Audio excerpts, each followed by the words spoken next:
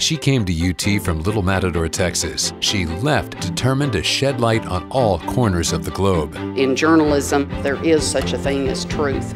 It's our job to seek it.